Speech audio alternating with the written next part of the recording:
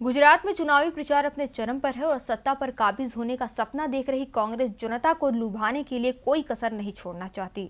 इसलिए राहुल से लेकर पूर्व वित्त मंत्री पी चिदम्बरम तक जीएसटी और गुजरात के विकास पर बीजेपी को घेरे हुए हैं। राहुल के साथ साथ आज कांग्रेस के वरिष्ठ नेता पी चिदम्बरम ने भी कहा कि सच में गुजरात का विकास पागल हो गया है, जिसमें पूरा योगदान बीजेपी का है। कांग्रेस के वरिष्ठ नेता पी चिदम्बरम ने आर्थिक नीतियों को लेकर मोदी सरकार पर निशाना साधा। चिदम्बरम ने कहा कि गुजरात में विकास सच में पागल हो गया है, तभी तो जनता बुनियादी सुविधा के लिए तरस रही है।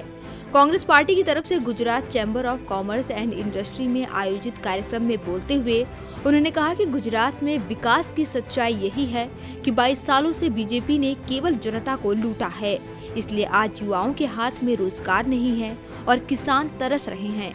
गुजरात मॉडल पर सवाल उठाने के साथ साथ उन्होंने केंद्र सरकार की बुलेट ट्रेन परियोजना को भी आड़े हाथों लिया। पी चिदम्बरम ने कारोबारियों से कहा कि बुलेट ट्रेन का सपना तो जनता को दिखा दिया गया, लेकिन हकीकत क्या होगी वो आने वाला वक्त ही बताएगा। कहीं बुलेट ट्रेन भी भारतीय रेल की तरह ना बन जाए।